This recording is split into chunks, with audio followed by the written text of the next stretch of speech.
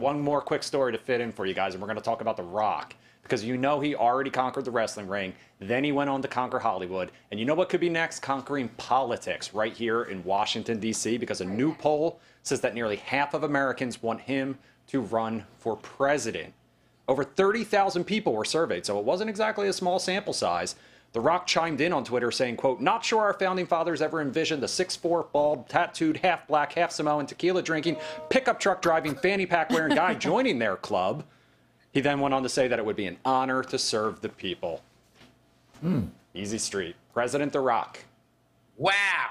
Okay, first of all, I smell what The Rock is cooking. I love his wrestling, his acting, but his politics, him actually trying to become the president of the United States, I want to see the policy, man. I want to see the plan. I want to see how you're going to deal with all these issues, all these problems that we got going on.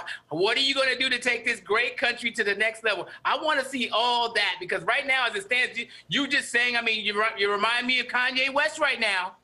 Rock, you remind me of Kanye West. I'm going to run. Come on, man. Show me something. I got to see something else besides just words. All right, here's how what he's going to do. He's going to lay the smackers down on all his opponents. That's what he's going to do. And as far as what his policy is going to be, it doesn't matter what his policy is going to be. I knew it was coming. There you go, Chris. I knew you were waiting for that. So there you go.